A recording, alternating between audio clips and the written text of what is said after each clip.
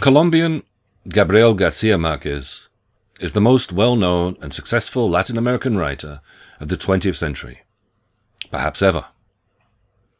When he died, at 87 in 2014, the obituarists saluted the passing of a man the New York Times called a giant of 20th century literature, and the BBC reported as being perhaps the best writer in Spanish since Cervantes. His biographer, Gerald Martin, suggests that he is the best-known writer to have emerged from the Third World.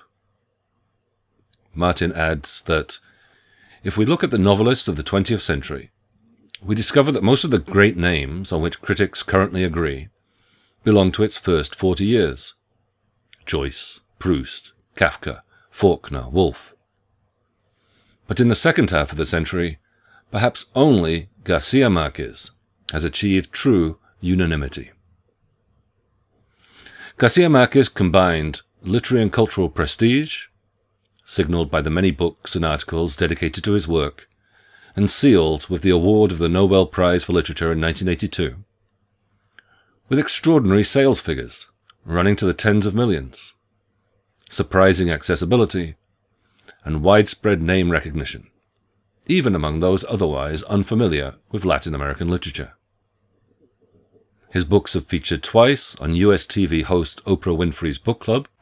She and author García Márquez are fellow Colombians and have become friends over the last few years. I went to the White House and I listened from the mouth of President Clinton saying that his favorite novel was 100 Years of Solitude.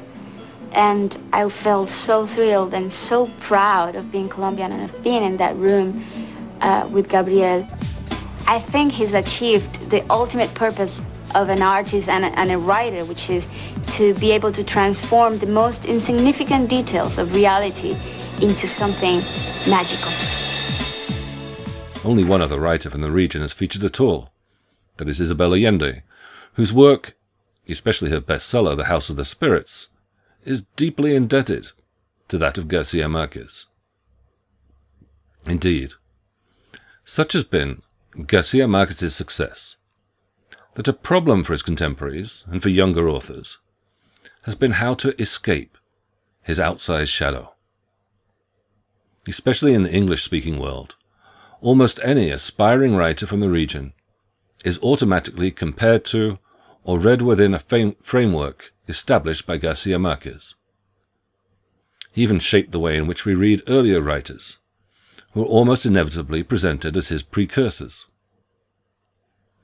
The reception and celebration of his novels under the label of magic realism has indelibly associated this style with Latin American literature as a whole. His has been a hard act to follow.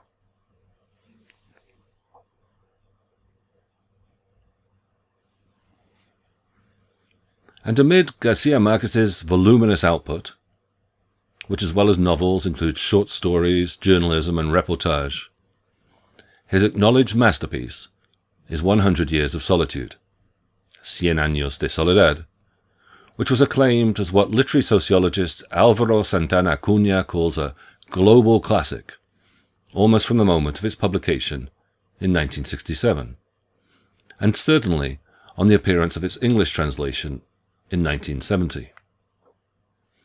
The most famous review of the novel, with an excerpt still plastered on the book's back cover now, is that of the US novelist and journalist William Kennedy, who, writing in the New York Times Book Review, declared that 100 Years of Solitude is the first piece of literature since the Book of Genesis that should be required reading for the entire human race. Even 40 years after this breathless instant canonization, Gerald Martin can look back to claim that the novel is the axis of Latin America's 20th century literature, the continent's only undisputable world historical and world canonical novel. He attributes to it truly epical significance. More grandiose still, but nevertheless true, it is part of a worldwide phenomenon which marks the end of all modernity, with the post-colonial arrival of the Third World and its literature on the global stage. The end of the period, we could say, that began with the 16th century French author Rabelais and ends with García Márquez. Yet García Márquez's novel is in its way also Rabelaisian, if we consider Rabelais' association, thanks to Russian critic Mikhail Bakhtin in Rabelais and His World, with the carnivalesque. 100 Years of Solitude is a carnival that encompasses great variety and takes delight in turning it all upside down. The novel can seem confusing, but as in a carnival, the confusion is part of the point. This is a book that appeals to many senses and generates many affects.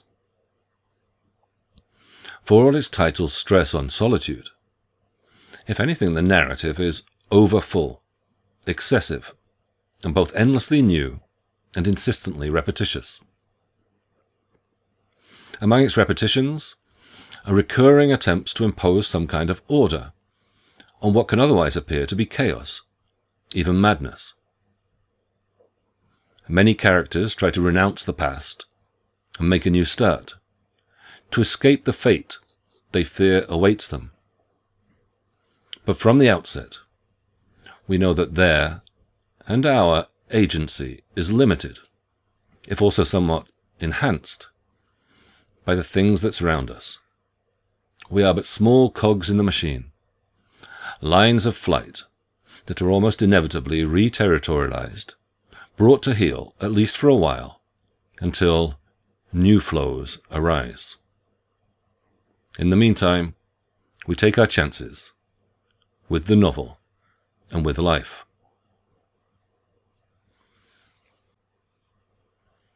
On the novel's very first page, we are told that things have a life of their own.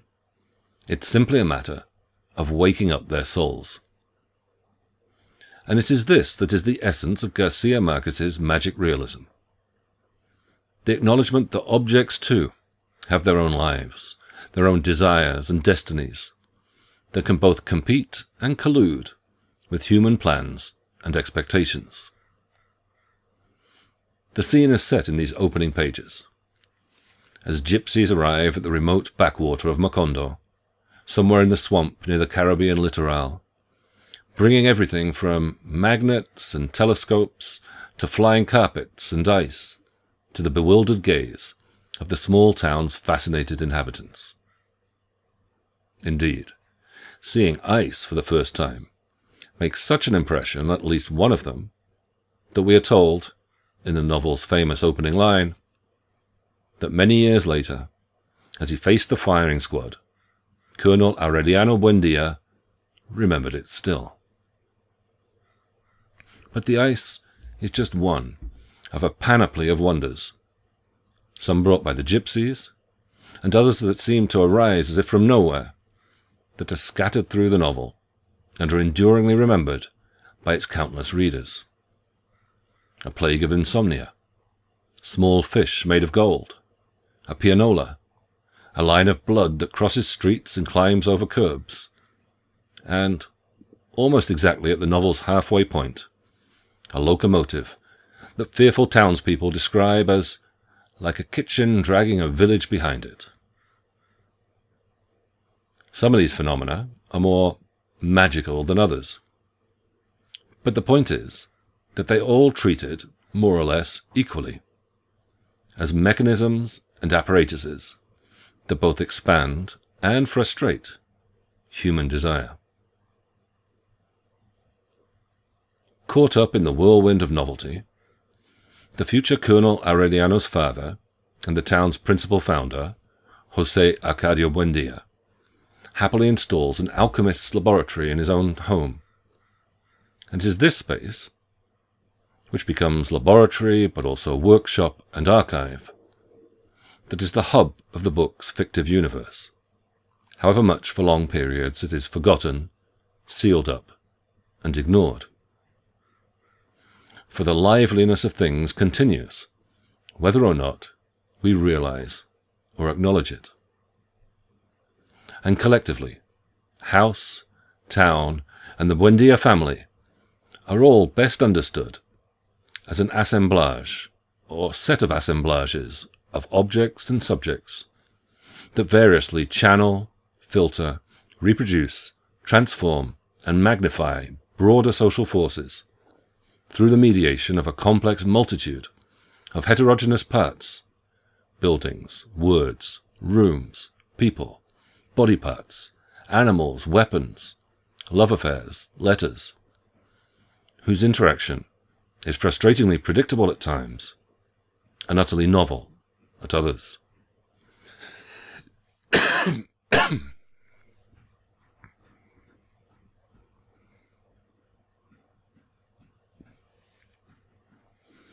The effect of all this can be quite overwhelming. For instance, if we think simply of the characters, on the one hand, there is a constant procession of new arrivals, a stream of novelty. Children are born, grow up, and set off on adventures or obsessions. Visitors, whether they be gypsies or piano tuners, soldiers or beauty queens, come at least for a while, then depart, die, or fade into the background. But on the other hand, there is also so much repetition. A character may leave, may even die, but can still keep coming back. And the Buendia children especially are repeatedly given the same names. An endless cycle of Aurelianos and José Arcadios, with a couple of Remedioses and Amarantas thrown into the mix, such that it can take some effort to tell them apart. Two, indeed, Aureliano II and José Arcadio II, are twins who are so alike and delight so much in confusing all around them that even their grandmother, Ursula, José Arcadio Buendia's wife and Colonel Aureliano's mother, wonders if they themselves might not have made a mistake in some moment of their intricate game of confusion and had become changed forever. Combined with the number of children born out of wedlock, and a cavalcade of shifting romantic allegiances, mistresses, concubines, desertions, one-night stands. No wonder this is a novel that comes with a family tree to help us track all the moves in the game, and who plays in which position and when. In fact, the family tree is wrong, identifying Colonel Aureliano as the eldest child when he's second to José Arcadio. Even the person who made it must have been confused. My question, then, is how you found this reading experience. This is also a long book, the longest we're reading, and for this reason alone it's easy to get lost. But is this a pleasurable lostness, as the phrase lost in a book usually implies? Or does it inspire anxiety, or some other affect? Especially in that the events it depicts often fly in the face of rational common sense, the issue is as much how it made you feel as what it made you think. Were you willing to play along with García Márquez? Pause the video and write down some thoughts. Also add them to the comments if you wish. While you do that, I'll have a black coffee with no sugar, but I'll be right back.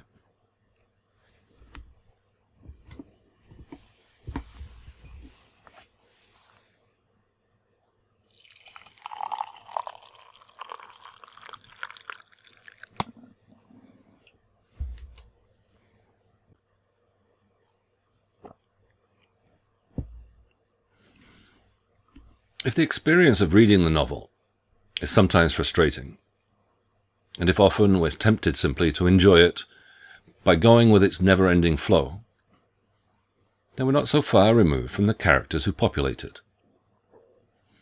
Some seek to find or impose order on what is often described as the delirium or madness that engulfs them. The Buendia family matriarch, Ursula, for instance, often reflects on what she's seen over the course of her long life. And at times, her expository commentary seems to reflect our own thoughts. I know all of this by heart, for example, as she sees her grandson going through the same motions as his grandfather. It's as if time had turned around and we were back at the beginning. Her husband, José Arcadio, by contrast, is more willing to follow his obsessions and succumb to the flow, as in his mania for inventing a perpetual motion machine. Only the vigilance and care of Rebecca, his daughter-in-law, kept him from being dragged off by his imagination into a state of perpetual delirium from which he would not recover. Other characters, notably Colonel Aureliano Buendia, realized that the attempt to impose order, in his case with his involvement in endless uprisings and attempted revolutions, leads to its own madness. The book militantly refuses regimentation, but it is aware that proliferation can also be a plague, even as it flirts with excess at every turn. When the settlement of Macondo is first established, it is an almost utopian planned community. The young José Arcadio Buendia, for instance, had set up the placement of the houses in such a way that from all of them one could reach the river and draw water with the same effort, and lined up the streets with such good sense that no house got more sun than another during the hot time of the day. Hence, within a few years, Macondo was a village that was more orderly and hard-working than any known until then by its 300 inhabitants. A sign, moreover, of the intent to keep things this way is the fact that the only animals that were prohibited, not just in José Arcadio's house, but in the entire settlement, were fighting cocks. For it had been a tragedy born of cockfighting that had first impelled him to gather up his wife and a few friends and embark on an absurd journey across the mountains, trekking for months on end in search of some new place to live, the land that no one had promised them.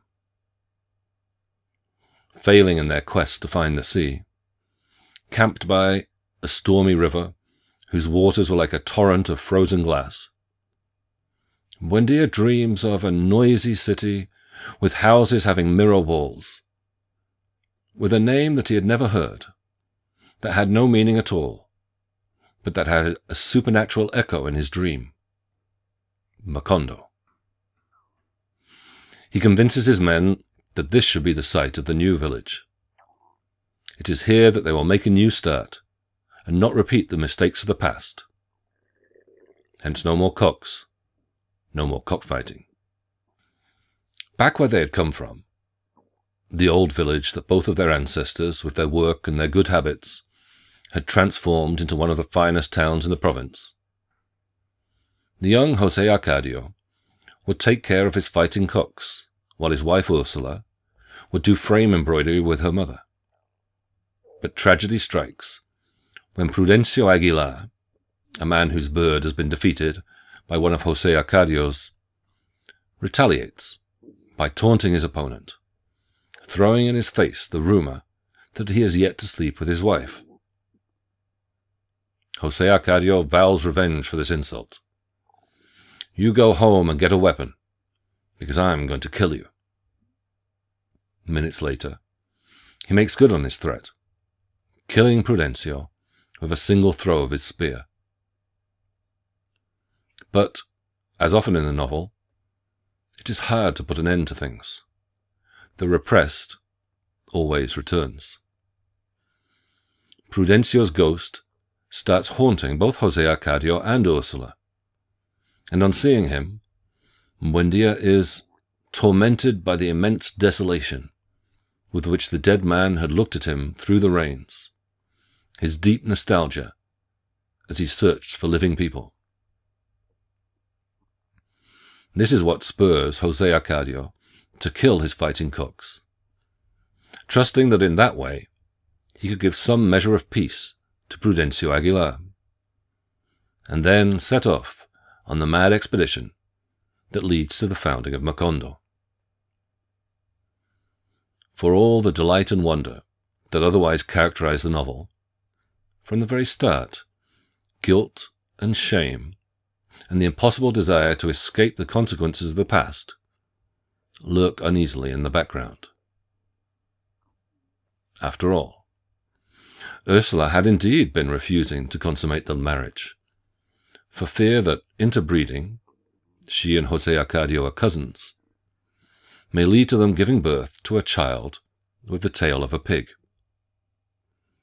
It is this premonition that haunts the family down through the generations, as they take their chances, when José Arcadio finally convinces Ursula to take off her chastity belt. She murmurs, "You'll be responsible for what happens," always with the sense that fate will catch up with them one day. Each time they spin the wheel, another child, another harebrained scheme. They play the game with the hope that they can continue staving off whatever doom shadows them. This is a novel that opens with the image of a firing squad. And although when we finally, over a quarter of the way into the book, reach the scene that the novel's famous first sentence announces, it turns out that this is not the day that Colonel Aureliano dies. We know that he has only temporarily forestalled his destiny. It is as though the entire first section of the book took place in an eternal moment as we were waiting for the firing squad to shoot.